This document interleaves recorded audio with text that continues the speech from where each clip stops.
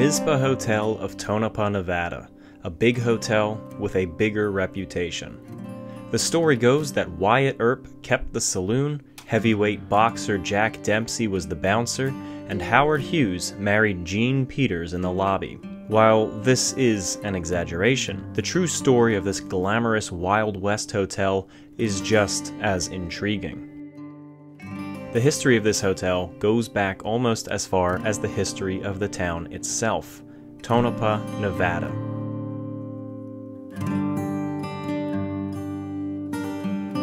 Tonopah got its start around 1900 when this spry lad named Jim Butler was out looking for silver in the area.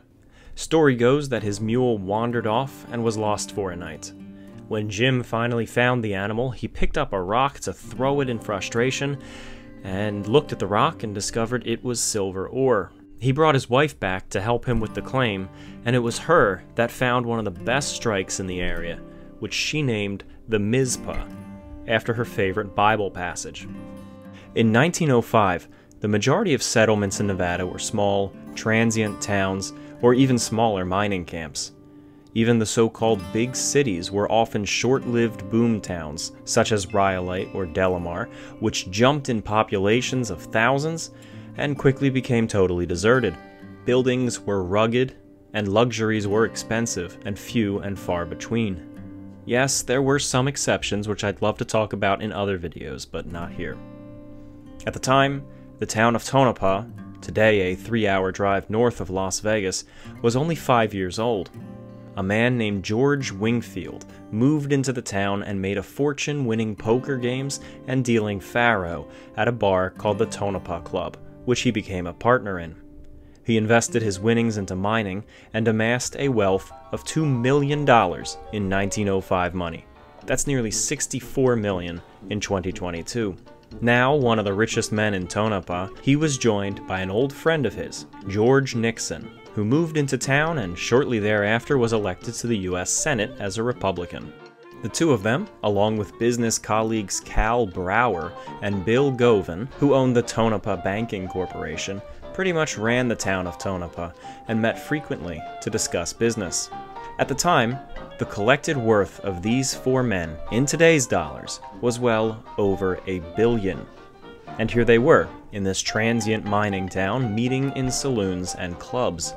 They wanted to meet in a beautiful 5-star hotel like you would find in the big cities. And they wanted a place where they could host business guests and impress them with lavish accommodations to prove how successful their enterprises were. Brower and Govan's bank, the Tonopah Banking Corporation, was on Main Street, and the lot next door was a small restaurant property known as the Mizpah Grill.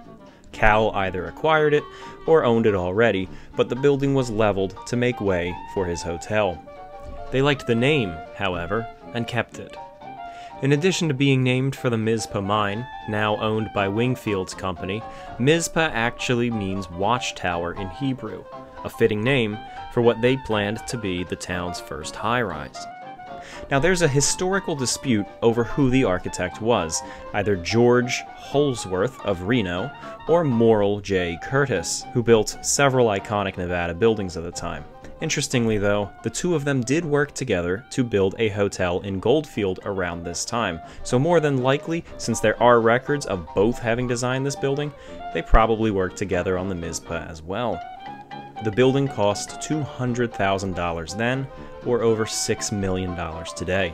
Construction was delayed by the 1906 San Francisco earthquake, as many of the builders left to give aid to the recovering city, returning in 1907. The 5-story building was the tallest in Nevada when it opened in 1908, and towered high over the adjacent Tonopah Banking Building, which actually now had offices on the first floor of the hotel, including a bank vault which still stands today.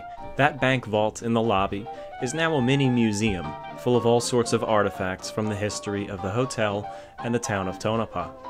When they started to do the construction of the hotel, they actually brought this vault in. It came in on a railroad car at some point, put it in place, concreted around it, and just basically built around this safe. Well, I don't know if you've actually taken a really good look at the safe, but Tonopah is actually misspelled on the top of the vault.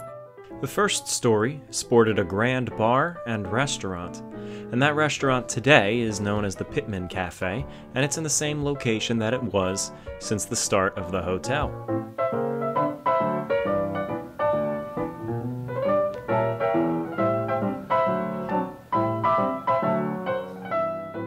And above that were 4 stories of hotel rooms.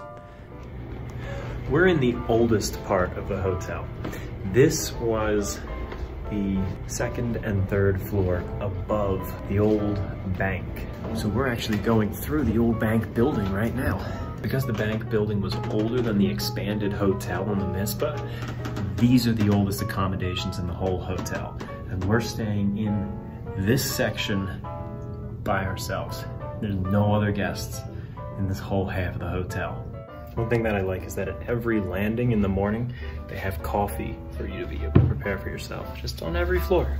Patrons could get to their rooms by climbing the main staircase or ascending in the elevator. So this is Walter, and we were just told by the manager that this is his original operator's license. And he was the first operator of this elevator. Now they changed the cabin of the elevator and updated it a little bit over the years, but this elevator here inside the Mizpah was the first electric elevator west of the Mississippi River. That's the whole western half of the United States. Sure, there are older elevators out west, but none of them were originally electric. Very few hotels have had this sort of an impression on me. I would say the Queen Mary in Long Beach, the Titanic Hotel in Belfast, the Grand, Mackinac Island, and this. I would rank this up there with those fine, lavish hotels. This place is actually in the top 100 or so historic hotels in the United States, and it's the only one on that list in Nevada. I know that they advertised a barber shop within this building, and I'm trying to figure out where that was. Could be completely gone, but I think it might be this conference room here on the right, on the 2nd floor of the bank building. On the top floors of both sections of the hotel are beautiful stained glass skylights. The rooms are comfortable, luxurious, and all have a vintage feel to them. By the way, throwing in for Emma's sake, I hear they also have the best lip balm in the country. When you check in, they give you a neat faux old newspaper that you can read through, and it has all sorts of information on the hotel, the history of Tonopah, some of the interesting characters involved in the Mizpah Hotel story, and random hotel guest services here. So this is a neat little keepsake. The staff is warm and welcoming, the history is rich, and this is well worth the few-hour excursion to drive up to this hotel and stay for a few nights if you're in Vegas or Reno or even Los Angeles. The building also has a basement with a few quirks and stories to tell. So, as I kind of mentioned earlier, the basement's kind of more like a maze, you know? Okay. Of course, a lot of it's used for storage nowadays. There's so much that, like, I have questions about, you know what I mean? For one, oddly, it has a front door and window that look out towards the street. The problem is, they're 1 floor below the street. So I don't know if this was the original entrance to the bank, or if this was the entrance to something else before the bank, and before the Mizpah Grill, and before the annex. How far above us is the road? Probably about right where this brick is. Okay. So we're standing outside in front of the hotel right now on our sidewalk. So above, one can see the vault lights of glass that once let in sunlight before having been paved over. Oh, what is this? It's part of the old mining home. Oh. This is something I like to show everybody. This is an old dumbwaiter. Doesn't work, huh? No. It's a kitchen this here then. Yeah, that would make sense. They'd cook down here, they'd send the meals up on that. Get that old dumbwaiter. Any idea where that goes? I have no idea. Honestly, I've never even been in there. Oh. On the far side of the basement is another bank vault. A vault which usually contained the entire payroll of Tonopah's miners just before payday. Being in the basement, so well made, and so sturdy, this vault was practically impenetrable, unless someone were to tunnel up through the dirt floor. I don't know why anyone would worry about it having a plain dirt floor in a town full of miners. Within a few months of opening, that opportunity was seized. 3 miners tunneled underneath the building and right up into the floor, making off with the entire payroll and a large stash of gold. Well, sort of. So this is part of the old mining tunnel. It was connected to the tunnel that ran actually just right on the other side as well. They used it to transport the money. They used the ore bucket, to my understanding, to transport the money underground instead of risking the possibilities of getting robbed and things like that. Unfortunately, that was not the case. 2 of these miners were found dead in the tunnel, double-crossed by the 3rd, who completely got away with it and has never been identified. Neither has the stash been recovered. For all the glitz and glamour of the Mizpah Hotel, Tonopah was still the Wild West. And this was the first of several odd deaths to have occurred at the Mizpah Hotel. The next one took place on the top floor. The hotel had been run partially as a brothel, perhaps officially or unofficially. In the early 1920s, one of the madams was murdered by a jealous lover in front of room 502, either strangled, stabbed, or both. This has led to the tales of a haunting by a mysterious lady in red. While one of the founders of the hotel may have been a Republican senator, one of the hotel's prominent guests was in fact a Democrat senator, a man named Key Pittman, who had been coming to the Mizpah since its early one-story saloon days. Legend has it that 2 days before his re-election, he died sitting in the bathtub of his hotel room, and his fellow party members kept the tub filled with ice and hid his death from the public to prevent disrupting the election, and quietly found a replacement after having secured his victory. The true story is slightly different. He suffered a heart attack in the hotel the day before the election and was rushed to the hospital dying. His party members told the press that he was actually recovering, and he won the election the following day, perhaps scoring a few sympathy votes along the way. He died in his hospital bed within a week. Now, what about Wyatt Earp, Jack Dempsey, and Howard Hughes, though? Did they all spend significant time working or living at the Mizpah? Wyatt Earp was a lawman and famous gunfighter, known best for the gunfight at the OK Corral, part of his showdown with the Cochise Cowboys in Tombstone, Arizona, about 20 years prior. Wyatt Earp and his wife came to Tonopah in 1902 to prospect and run saloons. The story goes that Wyatt ran the Mizpah Saloon, but Wyatt's actual saloon was called the Northern. Wyatt only stayed in Tonopah for roughly 2 years, leaving 4 years before the Mizpah Hotel opened, and there's no record of him having returned. It's possible that Wyatt, who was quite the entrepreneur, did actually have a stake in the original Mizpah Grill, but these records have not been found. It's claimed that Jack Dempsey was a bouncer here.